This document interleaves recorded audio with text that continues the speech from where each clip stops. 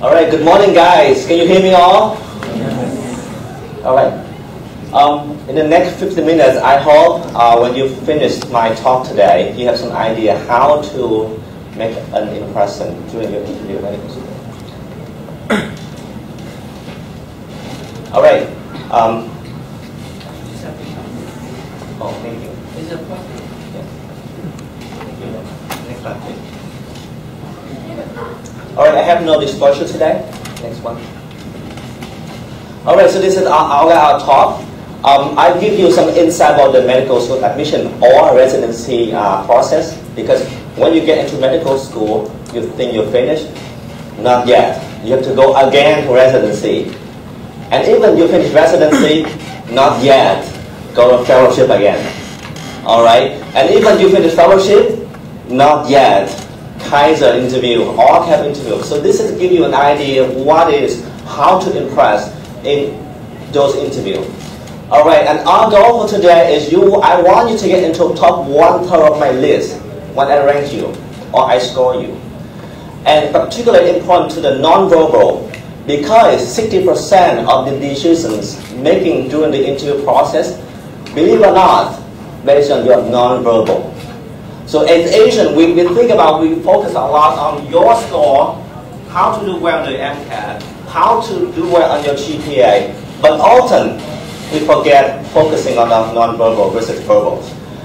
And the last thing I'd like to share with you what it should be the verbal language. How to tell a powerful story. Because when people ask you, tell me about yourself. And then you start what? I was born and raised in Vietnam, and then going on. And when you finish, everyone sleeps. You don't want that. You want a good statement, and I'll show you why. Next one, please. All right, who is the more trustworthy? The left or the right? Hopefully all you say on the right, not on the left, right? Because, next one, please. You never have a second chance for your first impression. Okay? This is particularly true for your dating someone too.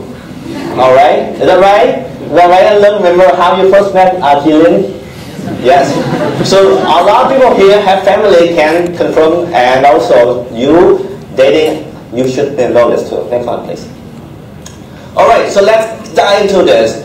For an average class size 150, what they usually do, they screen your application, and how many? It depends. UCLA, USC, or SUNY, or whatever medical school. But usually it's 2,000 to 4,000.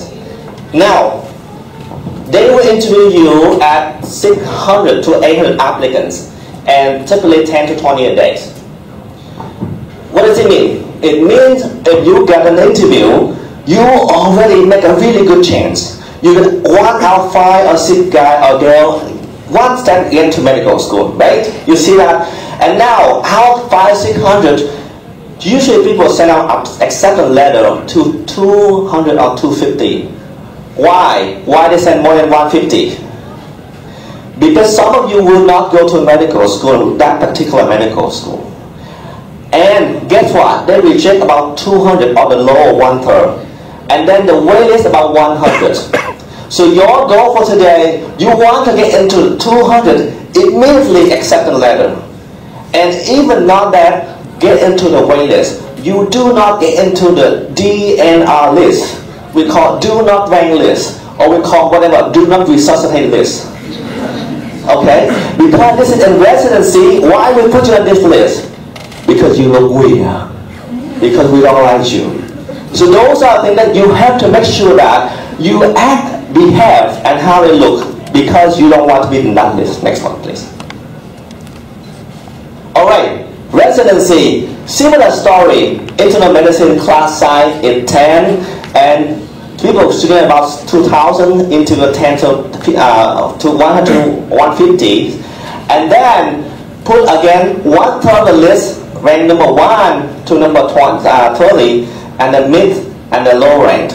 Usually you match first choice if you are ranked from 1 to 30, and you want to get into that list. Next one, please. All right, so that's how. So first of all, you should know about yourself, and this is many interviewers tell you again and again, but I cannot re-emphasize how important it is. Know everything inside and out about you, about your CV. Whatever you listed on your CV, you should know like everything about that. Don't hesitate, oh, really, something like that. That's not good.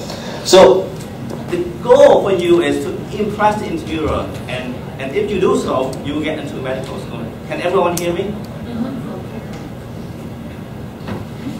Hello? Alright. That's okay. I usually don't get that. Alright.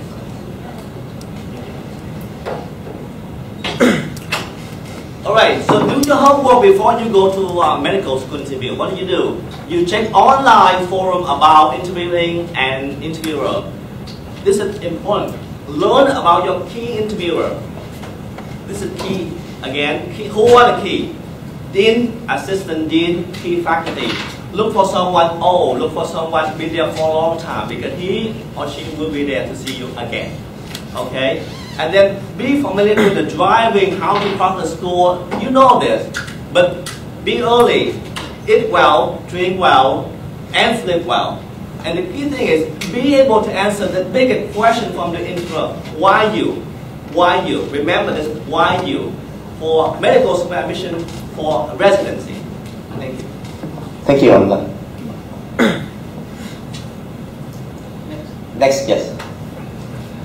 And how would you impress the interviewer in 10-15 minutes?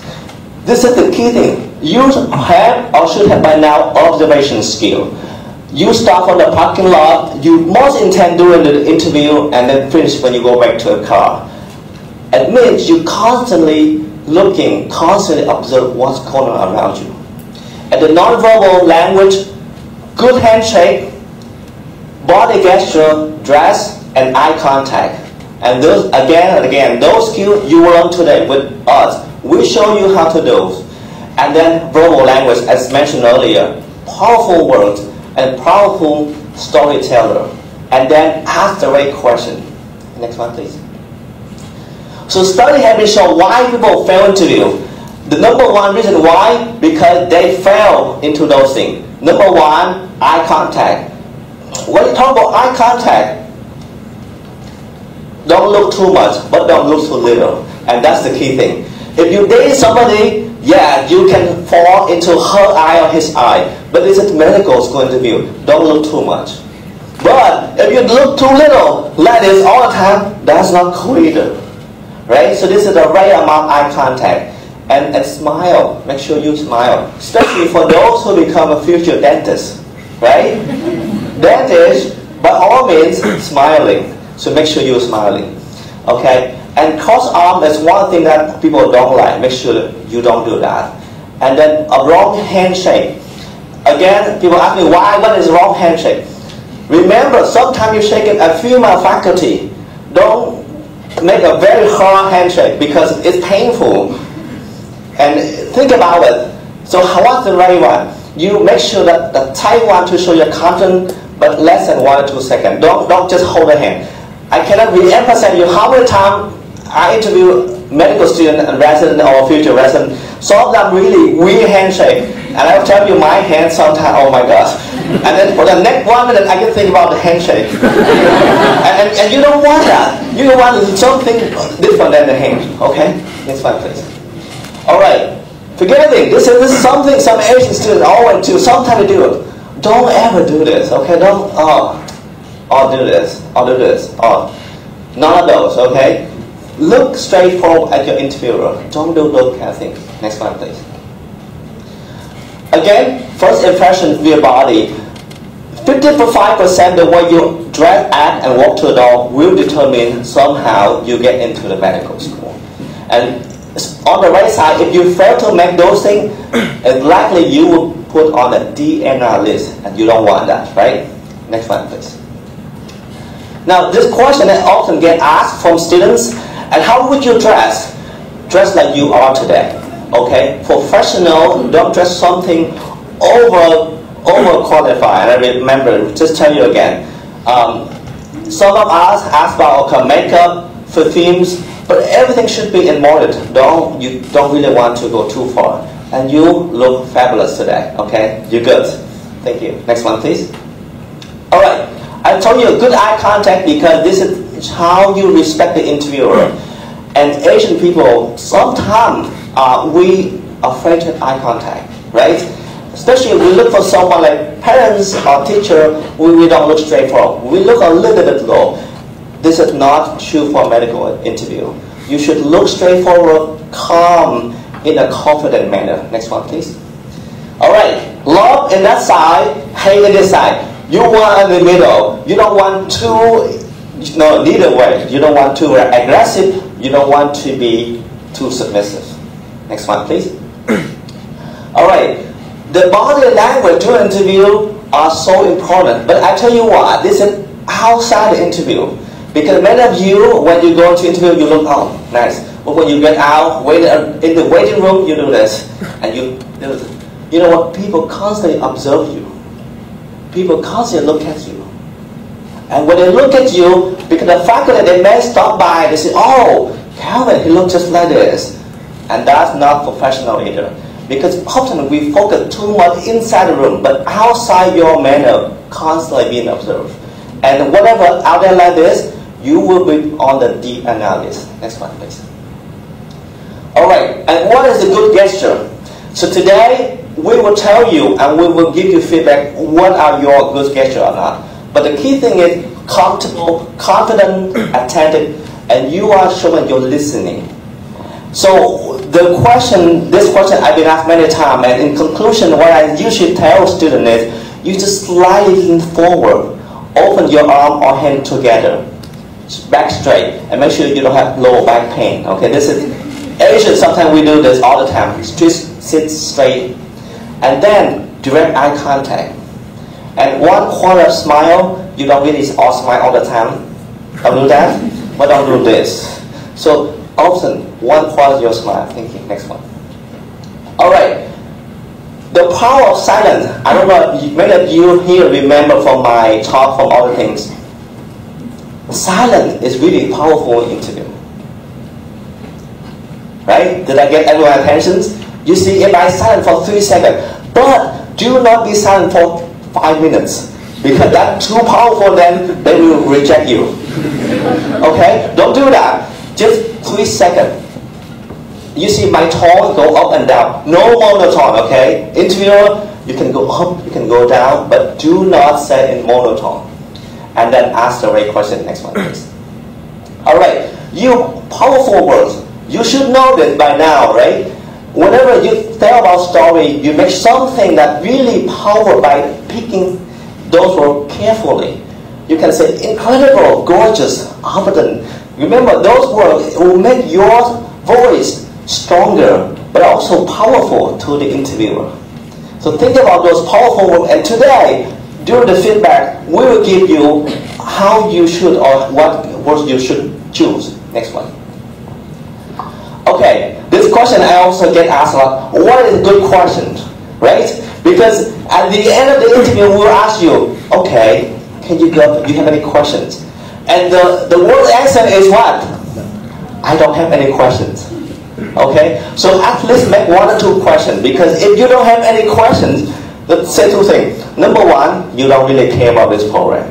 Number 2, if you do, it sounds like you're very passive. You should be, or you take control. This is your chance to learn about the medical school.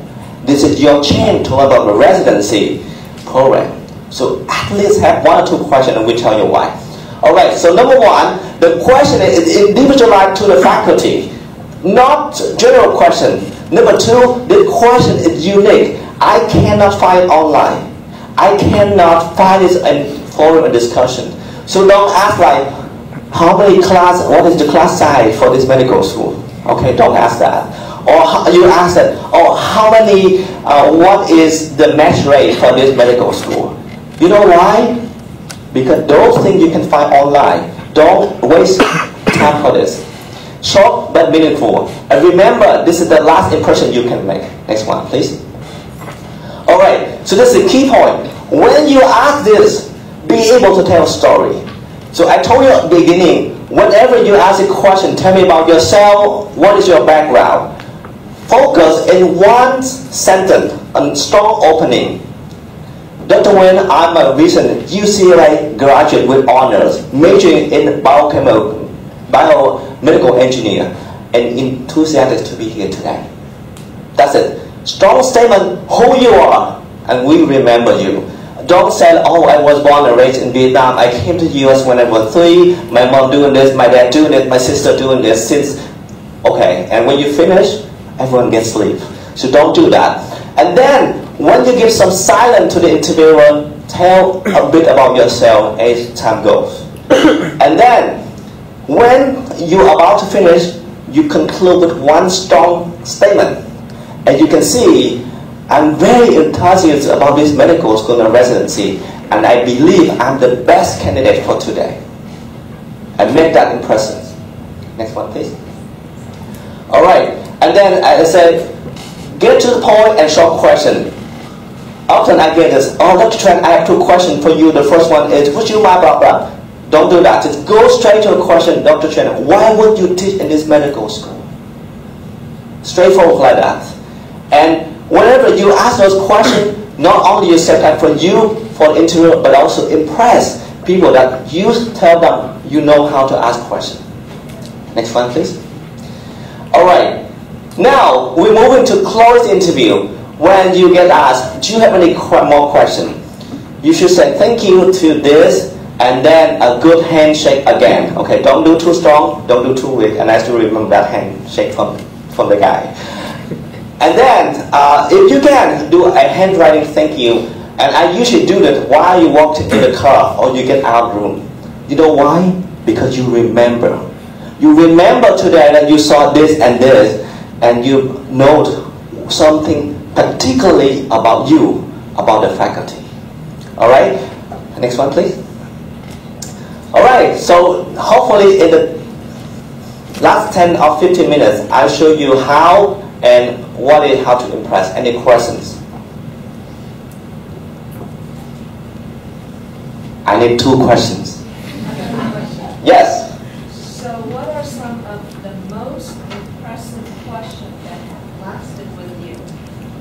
Well, the most impressive question is, why did you choose to stay in this faculty medical school while the medical school has a lot of scandals? And actually that's a very hard question, and I remember that because it's and my question is, first and foremost, I care about my students. I don't care about anything else. And if I can see the school mission is serving students, that's why I'm here. So actually that's a very good point. Whenever you ask a question, try to tailor to that particular school. Because if you can see the school mission, you can see the school statements, if you can follow with that, you're good. Alright. Any more questions? And then I can hand it to my colleague, Dr. Wynn Tran. Alright, thank you guys, and I see you.